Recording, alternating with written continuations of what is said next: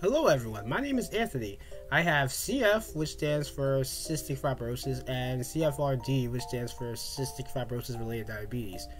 But I'm here to discuss something I have not been diagnosed with, but might have and is in the process of getting diagnosed for, and that is autism.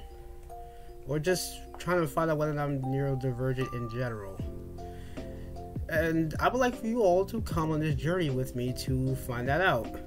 Which is funny because initially I wasn't going to make any videos like this. I was thinking if I was ever going to do videos like this, I would rather wait until I was diagnosed. But then I thought, why not make a video documenting my journey on this? And if you guys are willing to come with me on it, then let's do it, right? So I guess to give you a little background as to why I decided to pursue this. It goes back to May of 2022. I was on my way out of the school I was going to, so I was just kind of hanging out with some friends and acquaintances, just I guess kind of reminiscing, whatever.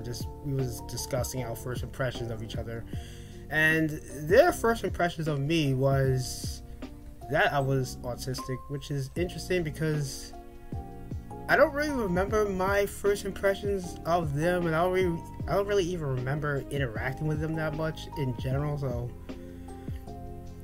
I guess the fact that they came to that conclusion is interesting, and I've been kind of thinking about that, like, why exactly? But more so, I just started thinking about things about myself that I do, or even stuff that I did back then. And I've actually recently remembered something I completely forgot about.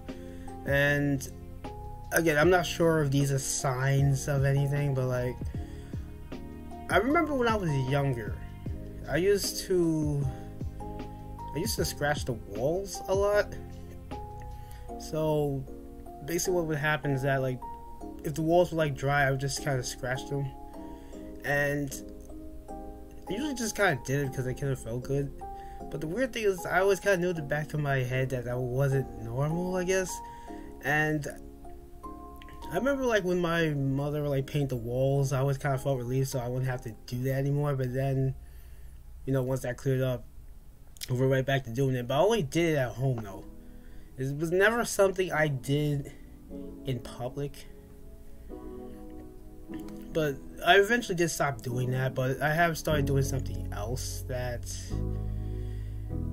I guess could count as that, and that's like, and you guys can comment if you've ever done this for anyone that is like neurodivergent or in the process of trying to figure that out.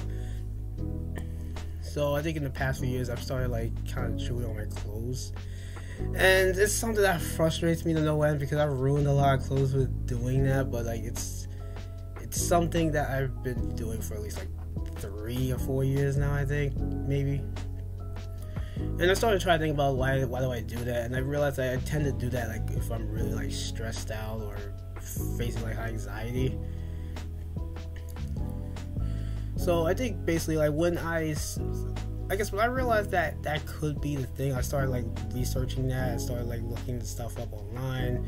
I've also been watching like some like YouTubers that make that kind of content. So I guess the point of this video is just me just trying to discuss basically. I'm sorry, I'm not even really good with these kind of videos, as you can see. Oh, that's the other thing too, I realized. I'm not good at making eye contact, and I also have a hard time like being able to hold a conversation. Although I do think I have improved on it a bit over the years, but again, that was something I actively tried to do. But for a long time, I really had trouble doing that kind of stuff. Like, so much so that, like, if I didn't know what to talk about, I just really wouldn't talk. And sometimes I still do that. Although I do feel like it's starting to get a little worse lately. But there was a time when I really didn't really talk to, like, a lot of people that either wasn't my immediate family or people I was, like, really close friends with. In fact, there was a time where some people didn't even know I actually spoke. And it's interesting because it wasn't until like I guess I started hanging out with I guess some of my more recent friends that where I kind of understood, I guess, I don't even know what I'm trying to say right now. But yeah, it's just things I've been really thinking about. It's weird because I guess I never really thought about that kind of stuff just because, and this kind of goes back to me bringing up the whole CF stuff at the beginning of the video, because I always had to deal with that. So, you know, myself and my whole family, because, well, I have an older sister also has CF, and it was, you know, it's a difficult disease to deal with. And for anyone who doesn't really know what that entails, to give you the short version, it's a chronic genetic digestive or respiratory disease that affects other organs or multiple organs. That is the easiest way I can explain that, because otherwise you would probably have to look that up, and I don't necessarily advise it because they show like the worst case scenarios. I will say that it affects everyone differently. I do have a couple of like vlog videos discussing my CF journey on my main channel, which is the other thing too. I wasn't even sure where I was going to place this video. I'm not, because I wasn't sure if I was going to put this on my main channel or put this on like another channel, but I'll probably just make another channel for this video and any other videos regarding this probably. So because my channel is just kind of all over the place, my main one, because I have like, aside from the CF vlogs, I have like other podcast stuff, some music stuff, and just like random nonsense that I make from time to time, and I kind of want this to be a little more focused. So, but yeah, I think that was pretty much the issue, is that because I was dealing with all my CF stuff, you know, going in and out of the hospital due to health reasons, usually like respiratory issues, that I never really thought about why or that I might even have stuff like that. Because looking back at it now, I do think I've had the signs for a long time, and maybe even was kind of aware of it, but just never really thought too deeply about it.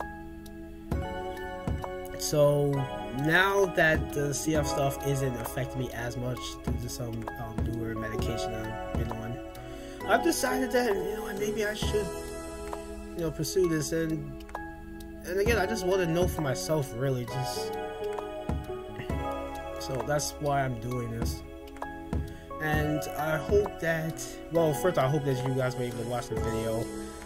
I know this seems a little all over the place. I apologize for that. I tend to do that, especially once I really start like getting into it. I'll just kind of go off on tangents.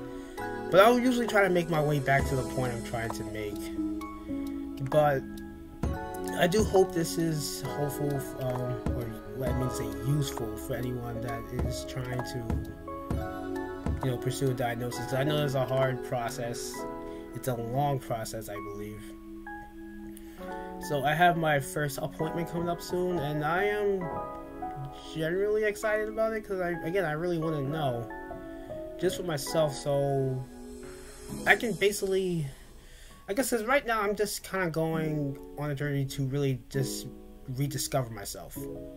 So that's what I'm doing right now. And I hope you guys, for those who are trying to find that out, I hope you guys do well in your journey as well. So let's do this together. So if you like content like this, you can subscribe to this channel, and I guess any of my channels and pages. I recently got this I recently got this in the mail for doing an interview regarding CF. So, and I also got this random thing from school. It's fun. So it's a fidget pen. But anyway, I think that's all I have for today. If I missed anything, then I will add that to next videos. So rate, comment, subscribe, and I will catch you all later.